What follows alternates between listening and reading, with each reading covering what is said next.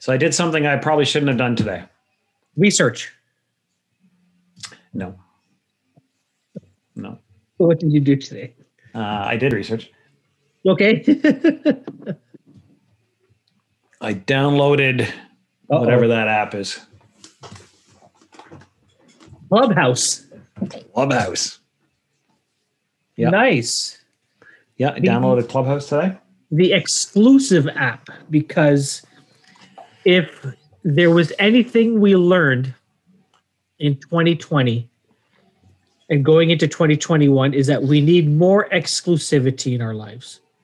More closed networks. More closed, exclusive, keep people out. Yep.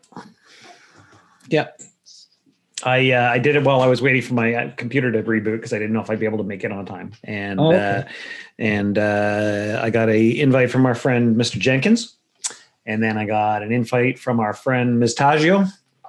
And I said to Ms. Taggio, I don't even know my login password for Apple. So, yeah. And she goes, it's older people talking about business. I'm like, what if you call me older? Clubhouse is older people talking about business? She said it's older people talking about business. Probably somehow that was some sort of an attempt to make me feel better. And then, so I downloaded while I was waiting for my computer to boot before we jumped on here. Yeah. And I went through all, what are your interests and blah, blah, blah. And then it just gave me one of the first ones was the power of God. I'm like, pretty off. As an interest?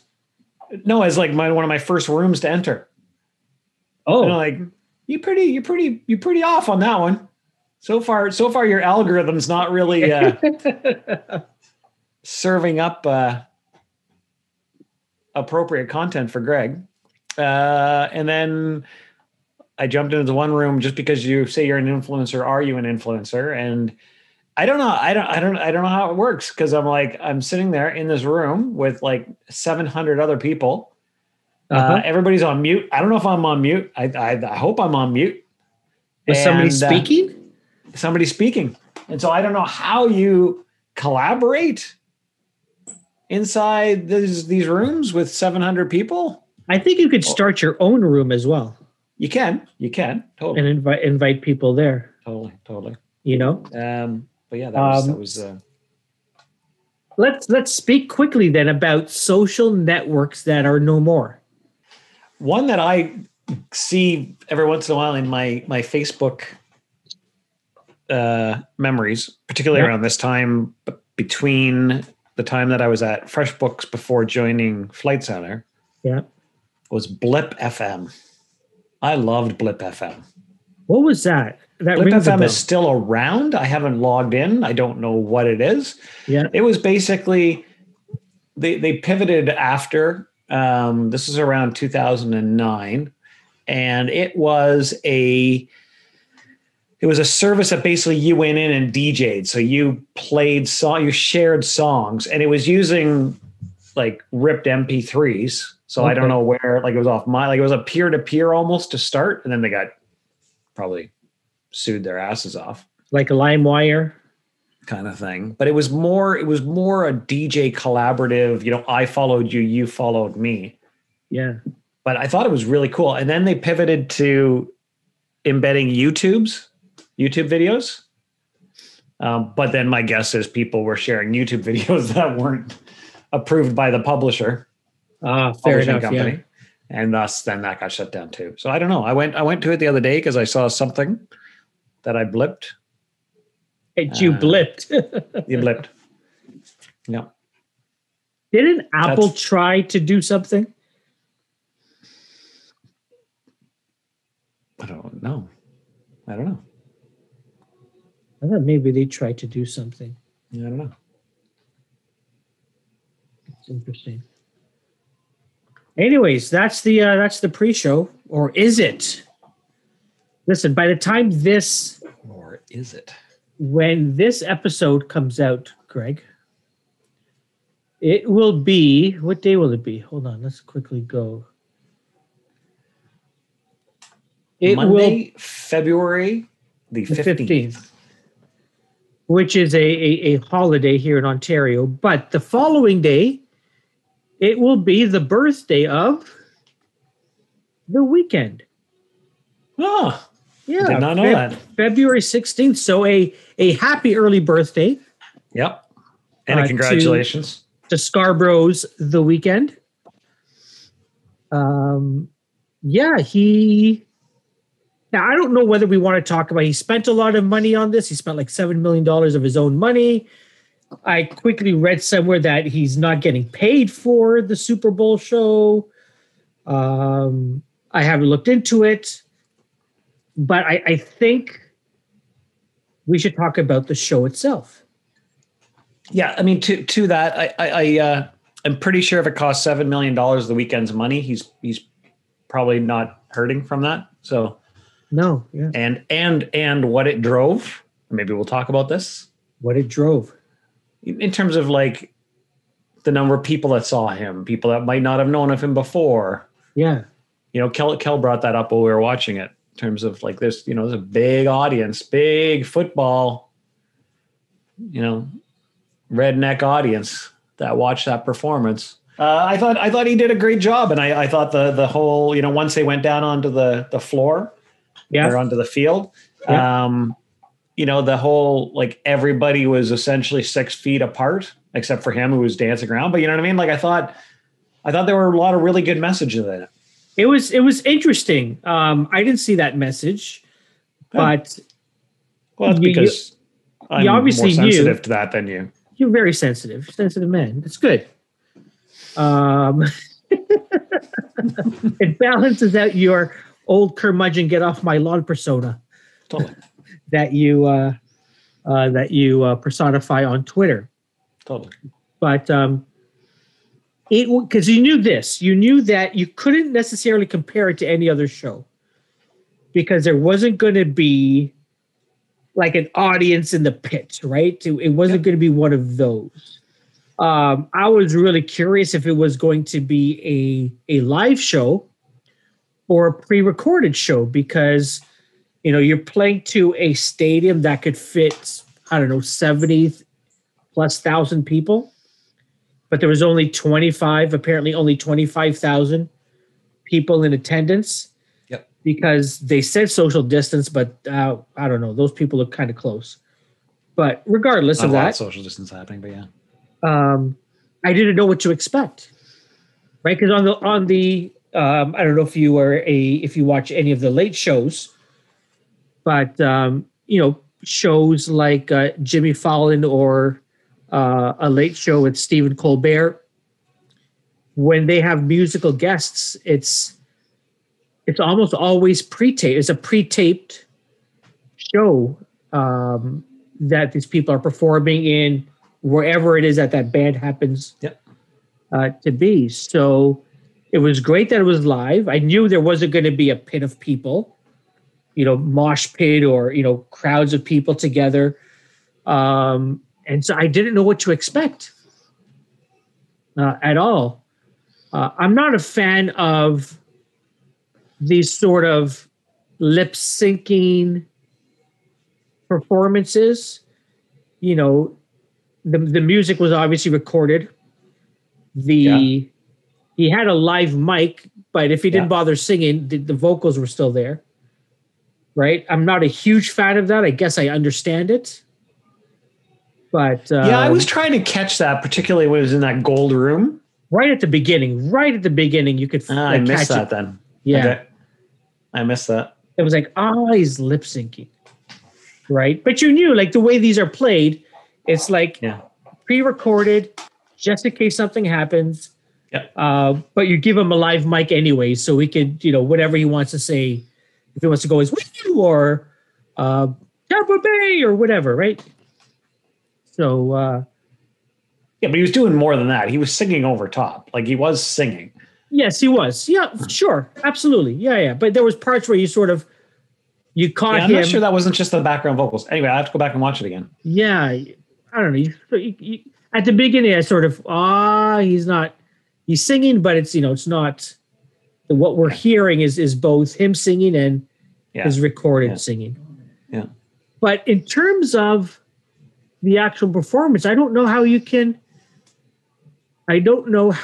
someone can be negative on it, because you're playing to really the television camera. Yep. Right. So that song where he went into, I think it was, I don't know what song it was, but he went into sort of the tunnel with all of the lights, where most of the memes are from, when he went in there. That was, I can't feel my face when I'm with you. Yeah.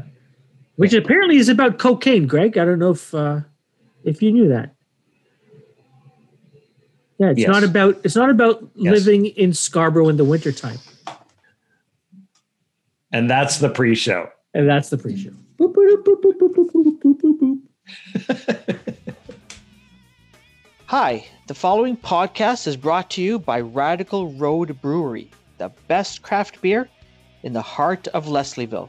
Find them at 1177 Queen Street East. That's Radical Road Brewery. The Hotel Isabella.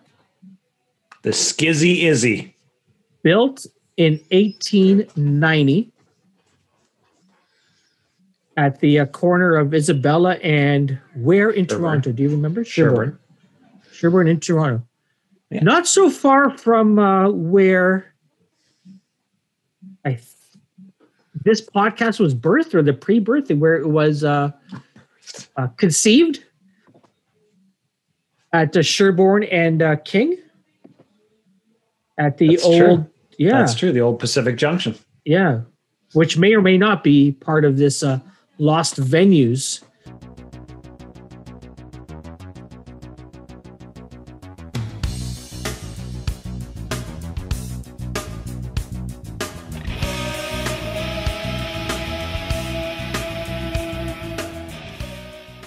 Hotel Isabella. There's not a lot that is easily accessible in terms of information on the hotel in its heyday or as a concert venue. You really have to dig and search and know the different places to go to. But you played there as a young man. I played there a few times. Which band or bands did you play there with? That would be International Boundaries. International Boundaries. Yeah. All right. Yeah, played there a few times. It was again, it's one of these. It's interesting because around that time it was one of these venues that's part of sort of this East End, not East End, but east of Young East. Yeah. Group of music venues that were around at the time. There was like the Diamond, that's now the Phoenix. There was the Gasworks, right? That was that had the tunnel that went underground from the Gasworks out to Scarborough. So all you Scarburians could jump in the tunnel, and it was your quick way up into the Gasworks. That's way east. I'm kidding. No, I'm saying it in terms of the audience that would show up at the Gasworks. There was the Weeknd was there. What do you mean? The type of people that came to the Gasworks were from Scarborough. Please think about Wayne's World. Think about Wayne's World, and what was the name of the club?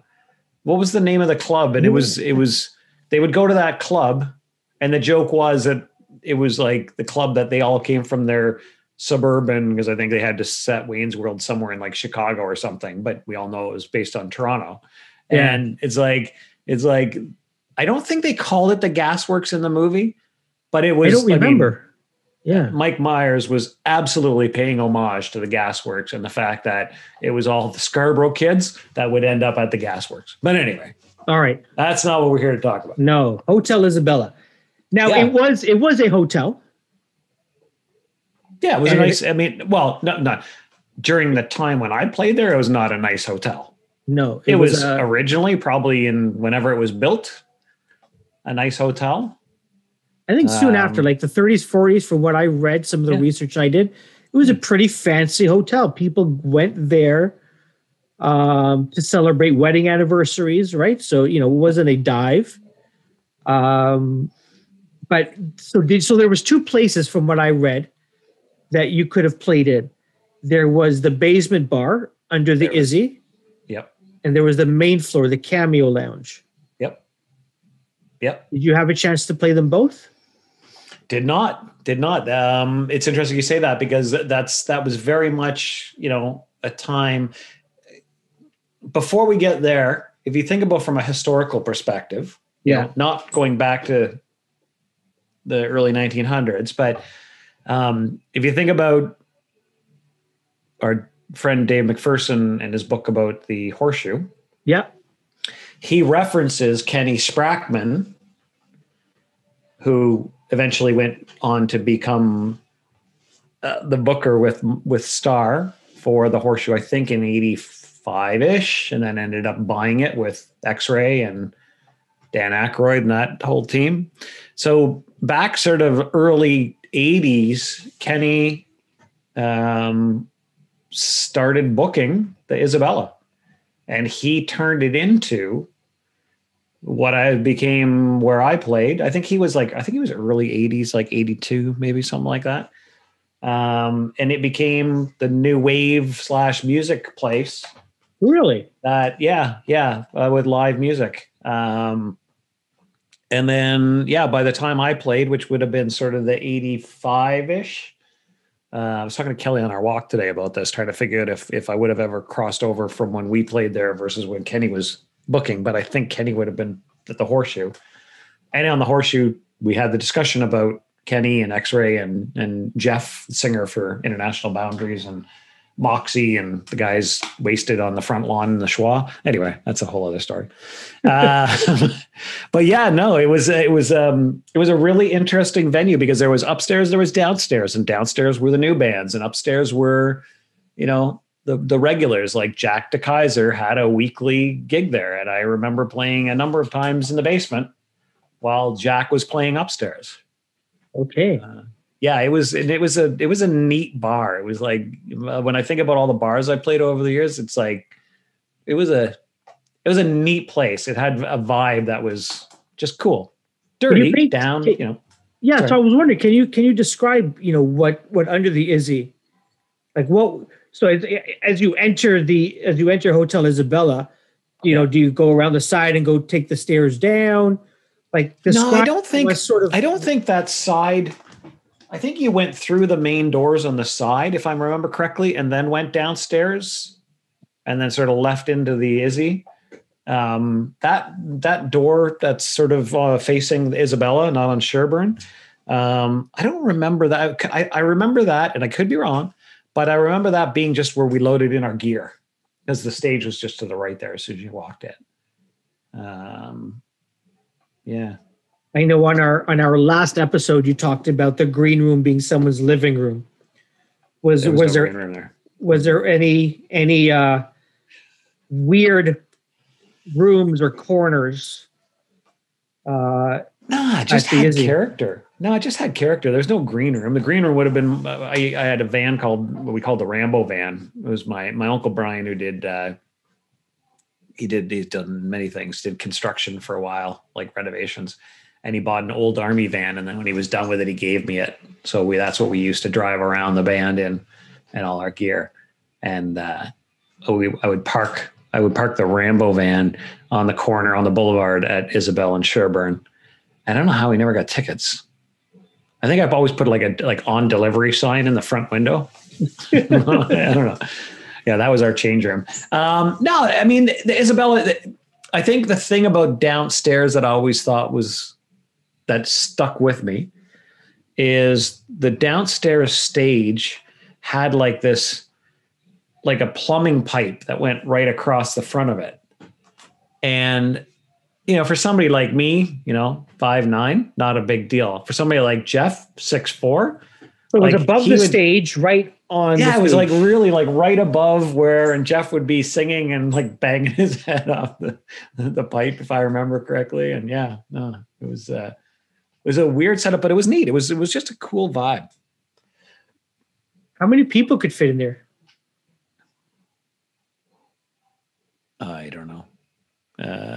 maybe.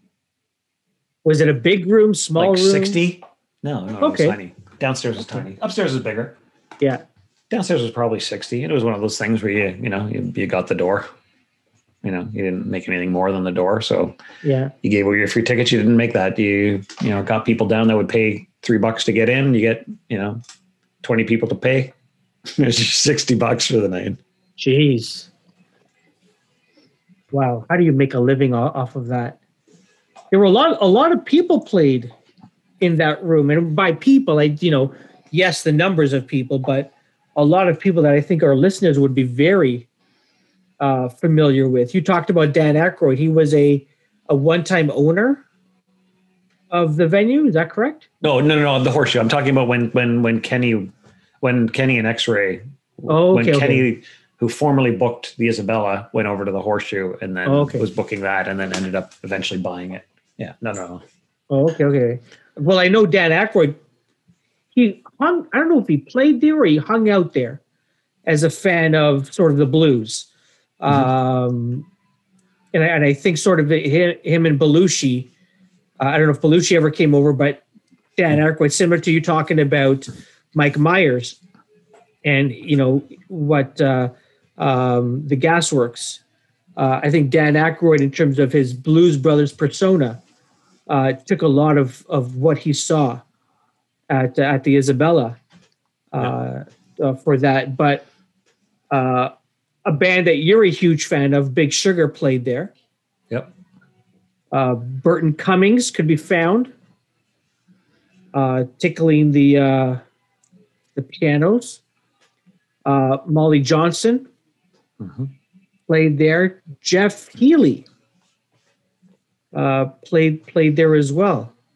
Yeah, it was like, again, it wasn't, up downstairs was smaller, upstairs was bigger. It was the marquee place. No, a lot of people went through there. I remember, and I was trying to remember before we hopped on this call if he played or not, but I'd have to confirm with Jeff, but I remember meeting Long John Baldry there. I think he was playing one night upstairs while we were playing downstairs. So yeah, no, a lot of big names went through that place. Yeah. And a lot of people came to see like different bands as well. I mean, at our shows, I remember Mark Steffler from Platinum Blonde.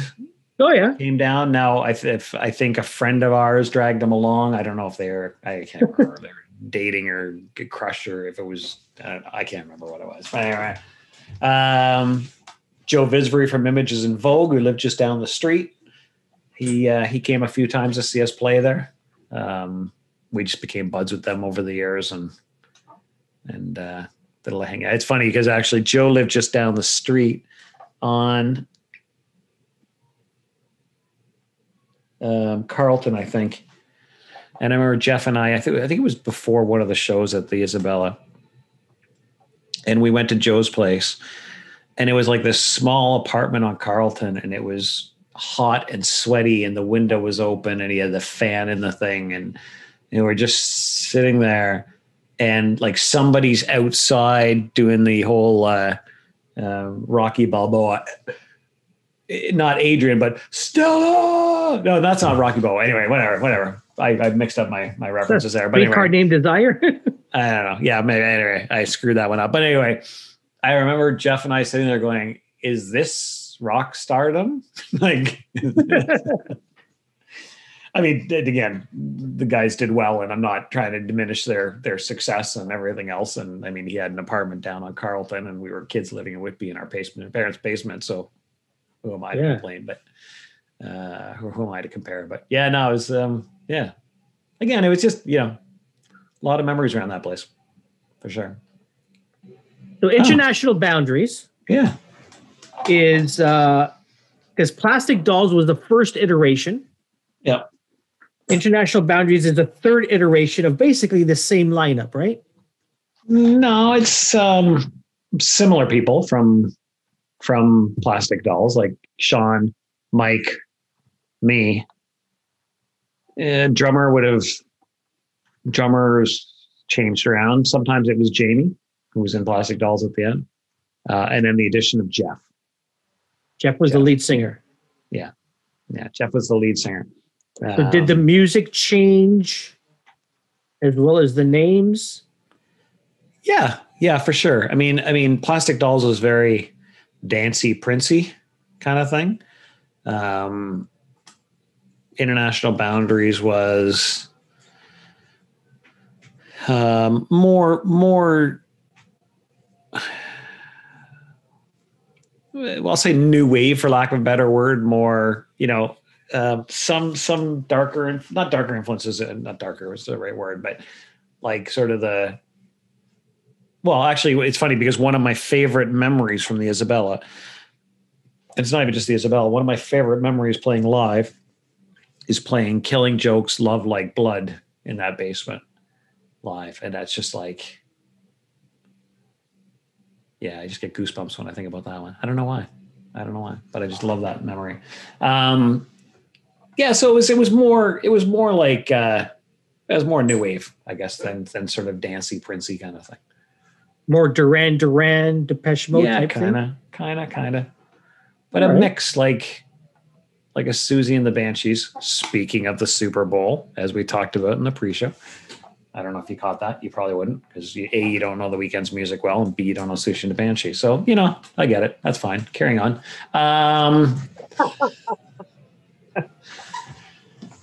Yeah, anyway. Yeah, it was a good time. It was a good time. But sadly, much like many venues, now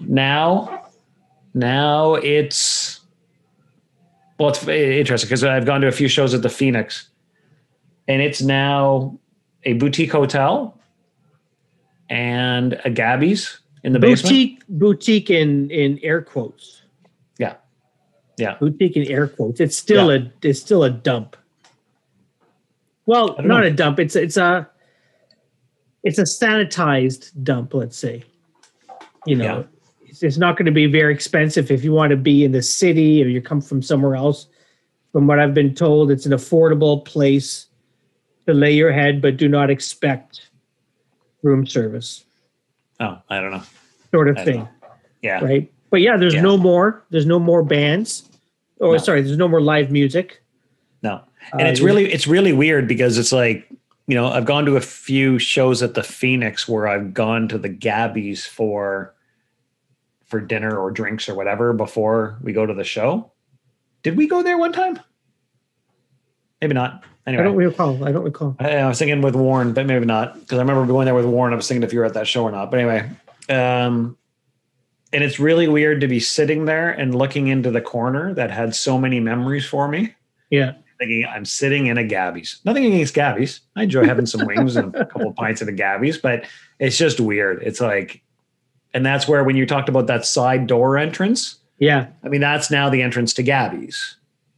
And it's like, it's weird walking down those stairs thinking I used to, in my late teens, mid to late teens, haul gear down those stairs. And now I'm walking into a Gabby's, a franchise. Listen, I'm going to ask you for another memory or a feeling about playing with International Boundaries at the Isabella. But before I go there, you sort of you talk about sitting in a Gabby's and looking in the corner. That's where you used to play. Minaz and I got married. This has nothing to do with music. In the basement of the Isabella? Oh, close. Minaz and I got married on the Danforth. Yep. At a former independent movie theater that is currently a Tim Hortons. It's near Pape. Danforth near Pape, I think it is. Greenwood? Is it Greenwood? Where you got married in the old Roxy? Yeah. That's where we got married. Really? Yeah. We thought it was a cool place. It was like an old theater, and it was, at the time, there was an Indian guy that owned the place and was doing events there and stuff. And I said, awesome. Like, this is a different place. It's not a banquet hall per se. Yeah. It's not sterile like that. This is interesting. It's got some character. Yeah. And then one day I'm walking by and I go, what the heck? Why is there a Tim Hortons? That's like Tim Hortons, Esso. Yeah, exactly. And, that place. And like a Esso to go convenience store. Yeah. So when I go there to get my hot chocolate and chocolate donut, I look in the corner and I go, oh, that's where we got married. That place was famous for showing the Rocky Horror Picture Show. I think it was also a strip club at one point in time. But I don't know. Maybe. Unless you went there a different time than I did. I think the hours, depending what hour you went. But I'm not speaking from personal experience. Okay, so let's wrap it up, Gregg, with a, you talked about playing a song there. One of your favorite memories, gives you goosebumps. What else can you tell us about playing at the Isabella? What sort of, whether it's a favorite memory or a memory of something that just went terribly wrong? Other than Jeff banging his head off of the sewage pipe. I don't know. I would say that, like, it was a really interesting room from the perspective. It was very narrow, as I remember. And sort of went to the right, like the room size. There's aside, again, we're talking about playing Killing Joke. It was just, to me, it was a really good time in the International Boundaries timeline. You know what I mean? Like there was times, after Mike had left the band, but this was a time when Mike was in the band and Sean and Jeff and, whether it was Jamie or Scott or whoever was on drums. And we were just like, to me, it's a time in that band's lineage, if you will, that was just fun and good. And maybe that's why I have such good memories of the Isabella. Like, there were other times when it was work or tough or, people weren't getting along, but I just remember that being a time in our band's timeline that it was just like it was a really fun time. What was the draw for you guys as a band to play there? Was it just easy to book the place and make the deal with the booker to get the door? No, you just wanted to play all over the place. So okay, like we would be playing there, and we would be playing the Cabana Room. We would be playing,